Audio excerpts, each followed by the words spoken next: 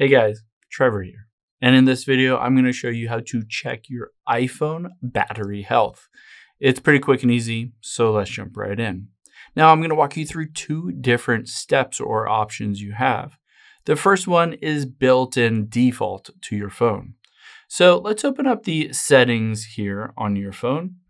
And all you have to do is scroll down until you get to battery and tap on battery. Now you'll be able to see midway down here is battery health and charging. So I can tap on that. And this gives you a good indication of how good or healthy your battery is. The maximum capacity, you can see mine is 96%. It says this is a measure of your battery capacity relative to when it was brand new. Lower capacity means may result in fewer hours of usage between charges.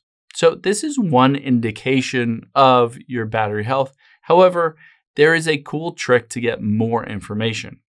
Let's hop out here and open up a web browser.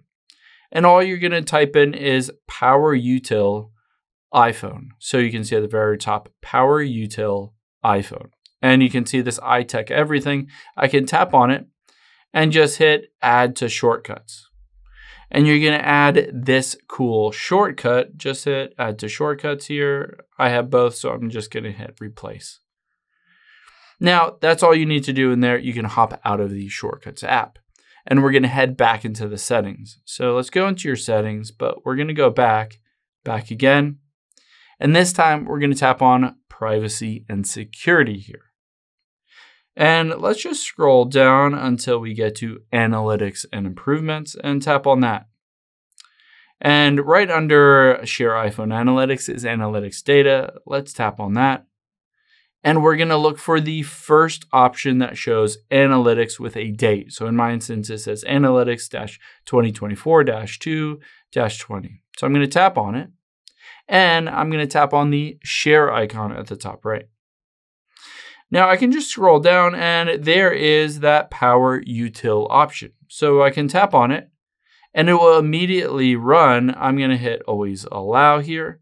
And you can see it will show us the exact cycle count. So I have 255 cycles on here, the average temperature, the max battery capacity according to my phone, and then the Power Util calculated battery health.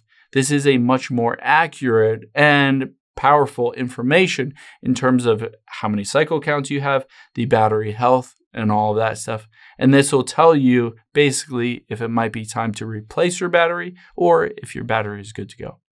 I hope this helps. If it did, hit the subscribe button down below. It really helps me out. And I'll catch you on the next one.